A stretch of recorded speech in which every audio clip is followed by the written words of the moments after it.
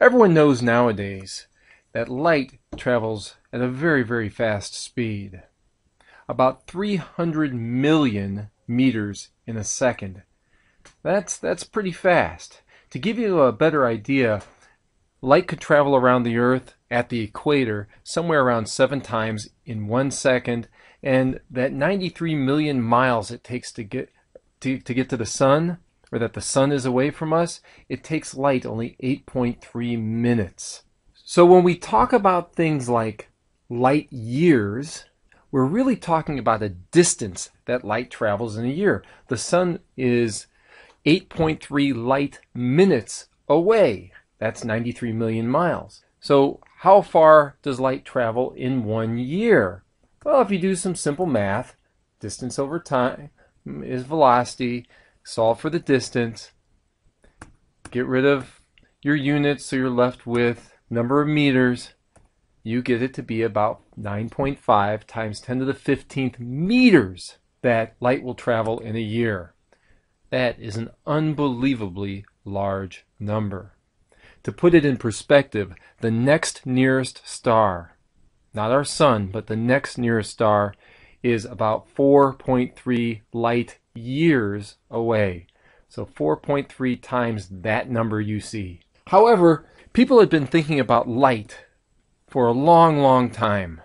The ancient Greeks wrote down things, so they've been given credit for the first people to really think about light. And what they kind of thought was that light went from our eyes. So when our eyes gazed upon something, we saw it because light was actually coming from our eyes. Newton came around and he did some experiments with prisms and things like that. He actually thought that light bounced off things like a particle does. So like if I throw a rock, it hits something and bounces off. He thought light did that type of thing.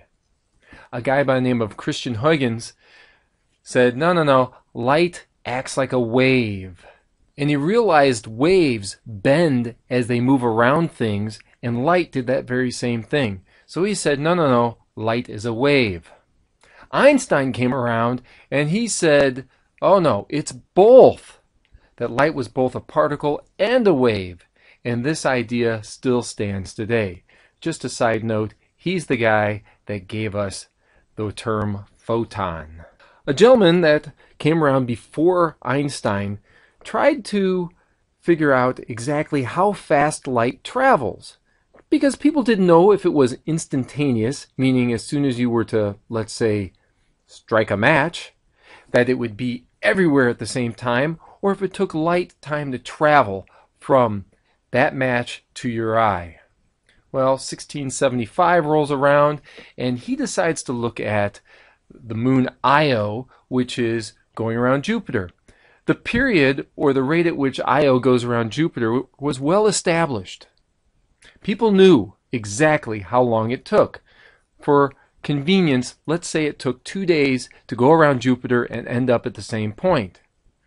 Well, he just simply said, if light has an actual speed to it, light coming from Jupiter's moon should take longer to go from point A, when the Earth is in its orbit there, to point B, because there's a bigger distance.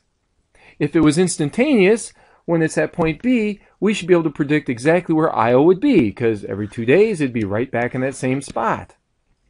So he took the time discrepancy that there was at point B and did a little distance versus time, the distance being this orbital distance, and he figured out the speed of light. Unfortunately, his speed wasn't very correct because he used this wrong distance. But other than that, he did an excellent job on this experiment. This was important because this was the first time that someone could show that light had a finite speed. There was actually a speed to light. Later on, Albert Michelson comes around. This is back in the 1800s. He takes an octagonal mirror on top of a mountain, and 35 kilometers away, on top of another mountain, he puts another mirror. He takes an arc lamp and makes it shine onto that octagonal mirror. The mirror reflects the light from the arc lamp, reflects it to that mirror on the mountain that's 35 kilometers away. That light reflects off that mirror, comes back to the octagonal mirror, reflects off that, and goes to his eye. So that the round trip distance is 70 kilometers. So what he did is he spun this mirror around. And by doing so, he realized that he could figure out the speed of light. Now let's think about this in terms of chunks of light.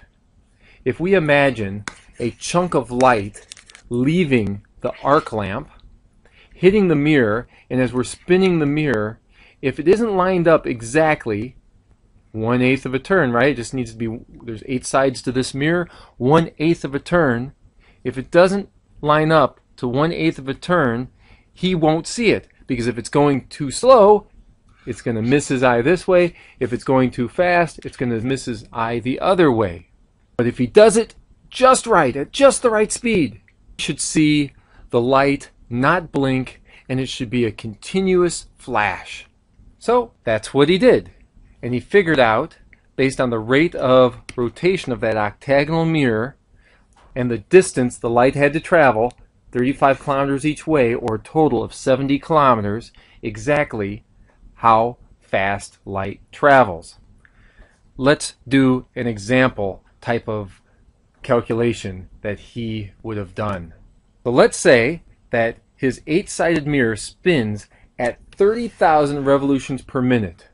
That's how fast his thing is spinning, his mirror is spinning, for him to not see the light chopped up, for it to seem as a continuous beam.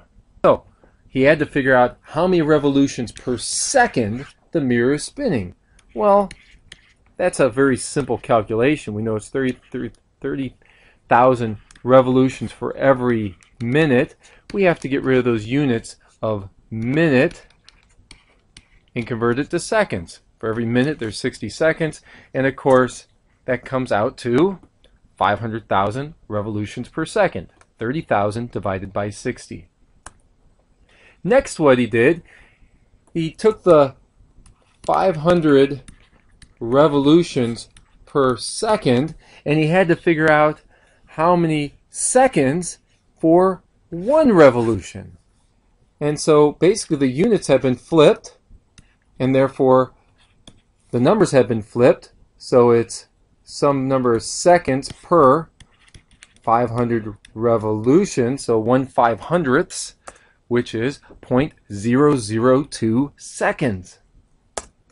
The next thing he did is he realized, okay, in order for me to see this light not blink, I don't need to know how much one revolution is. I need to know only 1/8 of a turn. 1/8 of a revolution.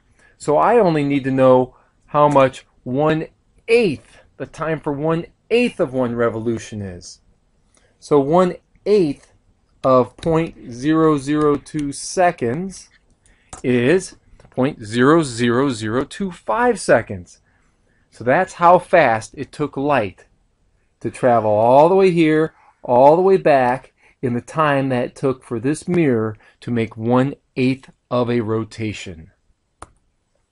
So according to this, we just do a velocity equals distance over time. The distance was, of course, twice that 35, or 70 kilometers, and divided by the time that we got, that 0.00025 seconds, and we get 280,000 kilometers per second.